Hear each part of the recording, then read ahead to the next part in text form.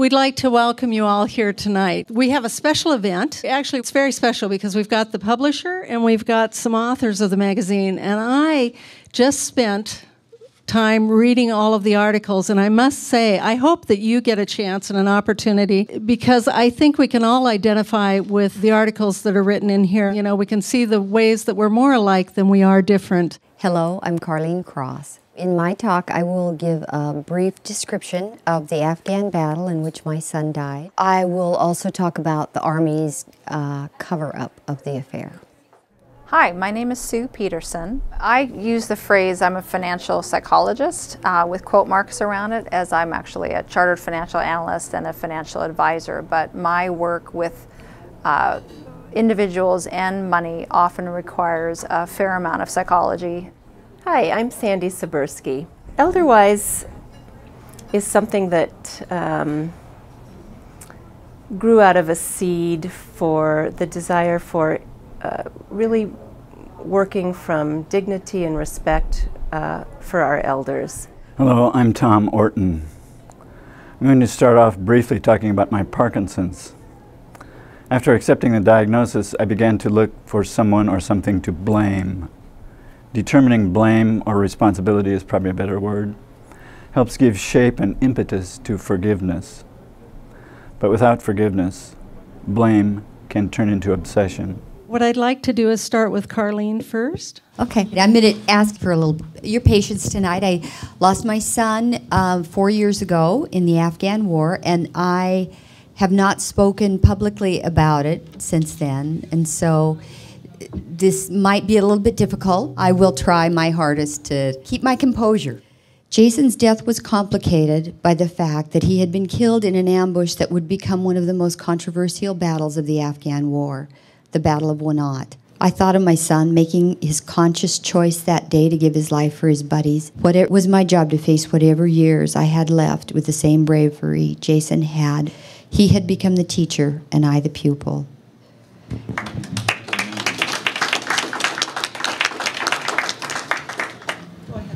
Thank you. You always, you never. All of us have heard that tossed at us at a conversation with a loved one. And these kind of words are often just, the tip of an iceberg that really isn't necessarily revealing itself at the moment of what's really beneath the surface. But boy, can they deep freeze a relationship. And what I wrote about in my article and I want to talk through tonight is what I think are 4 common misconceptions about forgiveness that often keep people from actually proceeding to do that act. I sit in meetings oftentimes with the siblings, with the children after the second parent has died. And that's when the gloves come off and the kids start saying, Mom always, Dad never. And all those hurts that you think you raise your children completely fairly and equally, and there's nothing that any of them would have to say to one another, it's all going to come out. And I would really recommend that if you have the time and the courage to call each of your kids and say, what have I done financially in your life that you're going to say was not fair? You may have to bite your tongue when they tell you something because it's going to be their point of view. You may not agree with it, but hear them out. I'm going to talk a little bit about eldering. And eldering is a verb that involves some work. To become elder is not just what you get from becoming older, but it's from doing what I like to talk about as the work of aging.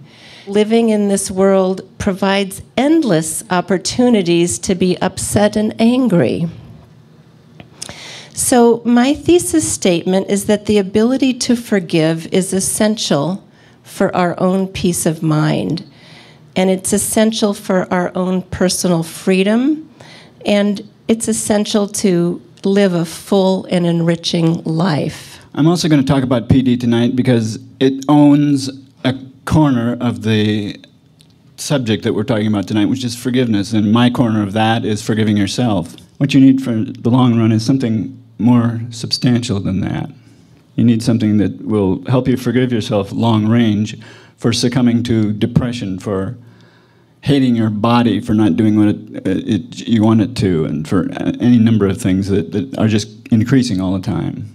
To start the questions, are there times when we shouldn't forgive?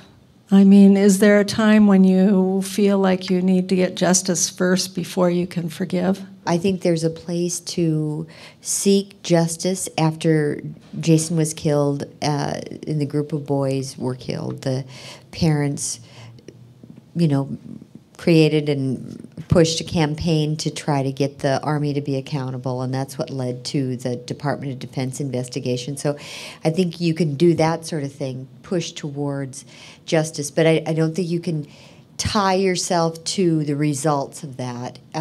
It's either going to go one way or another, and you have to separate your forgiveness from the results of an investigation like that, because you can never control that. You know, it might turn out that the Army changes. It might turn out that they don't. So I think you can try to seek justice, but also forgive in spite of what happens.